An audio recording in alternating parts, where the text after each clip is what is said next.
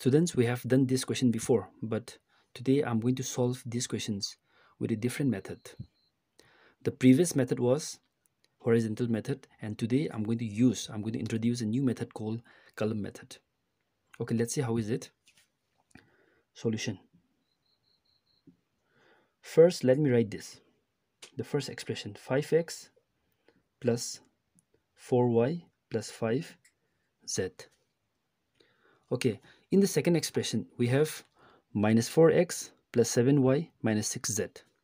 Okay, so in the first term, we have here x. In the second term, we have here y. In the third term, we have here z.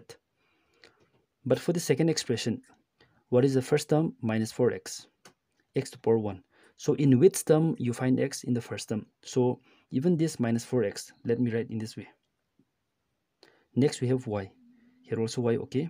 So plus 7y, plus 7y. At the last we have minus 6z, minus 6z.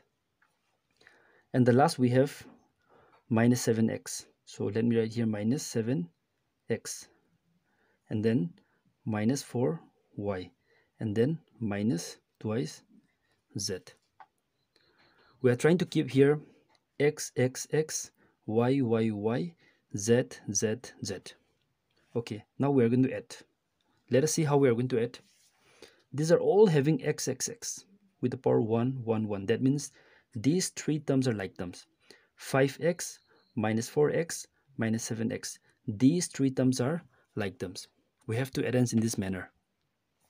Okay, let us see. 5 minus 4 minus 7. How much we'll get? 5 minus 11. Then we have here minus 6. So I'm going to write here minus 6x. Okay, so what about the next one? Here we have 4 plus 7 minus 4. 4 and minus 4 we can cancel. Then finally we get plus 7 here. So let me write here plus 7y. In the third, at the third we have 5 minus 6 minus 2. Then we have 5 minus 8. That means minus 3. So I'm going to write here minus thrice z. You might solve with the horizontal method or column method, but still then we'll be getting the same answer. So this method is what we call column method, and the previous methods were all horizontal methods only. So we'll move to the next question.